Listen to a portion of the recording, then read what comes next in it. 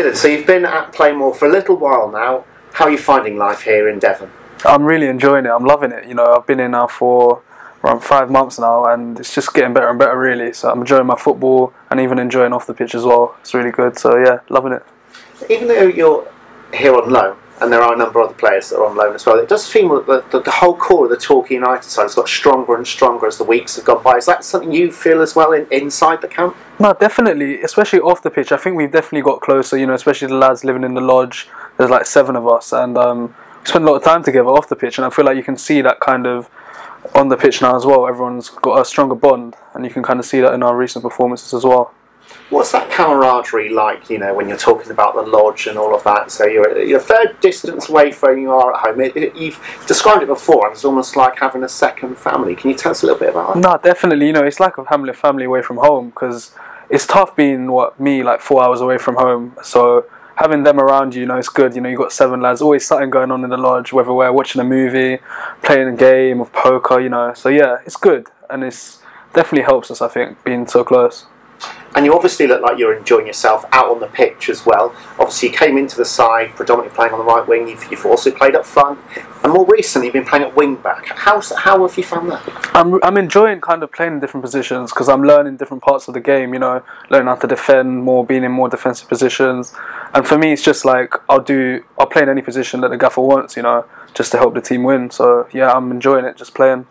And it's not often here at Plainmoor that we have a full international, and of course you're a Sri Lankan international. Tell us a bit about that. Yeah, so it's really crazy experience. You know, when I was 18, to get called up, going from playing under 18s football to senior football is a crazy step up, and it's definitely helped me kind of just learn different parts of my game, having to adapt to different situations depending on the team you're playing against and whatnot. So yeah, it's only helped me, and I really enjoy it, to be fair.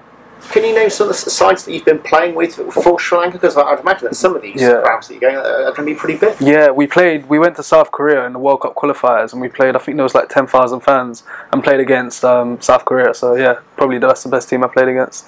And what's the main difference, do you think, with under 23 footballs and coming into the National League? This is your first chance at playing in the National League. Competitive football, when a result is the most important thing on a match day, what are the key differences? Can you explain them to us? I think just, obviously, like every game you want to win, whether you're playing 23s or playing in the National League, but I just think there's more on the line here. And if we do lose a game for the 23s, it doesn't mean as much, because it's more about development when you're in those stages. But when you're playing, you know, first team football, it's all about getting the 3 points. So I just say it's more, there's more pressure, but it's good, and I enjoy it. So yeah, probably that's the main difference. Also, physically as well, it's a bit tougher. And you've also been getting yourself on the score sheet recently. Have you given yourself a target for the end of the season at all? I don't really set too many targets, like long-term targets. For me, it's just like if I can impact the team with either goal and assist every game, that's kind of my target. So yeah, just want to help the team.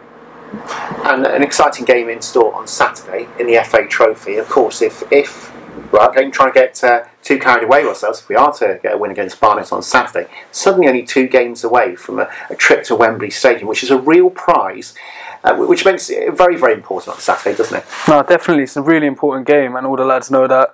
And, you know, it'll be an amazing experience to go to Wembley.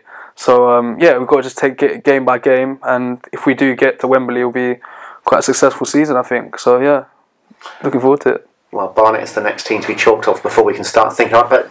Dillon, it's been a pleasure talking to you today, and the very best of luck for Saturday. Thank you.